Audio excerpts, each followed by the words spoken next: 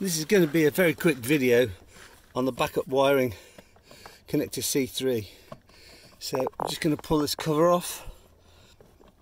Put your finger behind that clip and your finger behind that clip. It should just pull off. Take the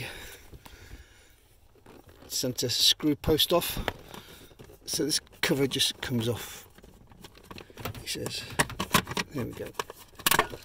So the cover just comes off. As you can see, there's our light green wire which is connected to C3, I think pin A, and then there's the black wire. So what we've got to do is just poke our meter in those holes to measure the backup voltage. Right, I'm just going to connect my meter up. So I have my multimeter connected to the backup wire, and we're just going to pop it into reverse, and then you can see we've got 14.6 volts, which is VBAT. As soon as I go out of reverse into neutral, it goes away.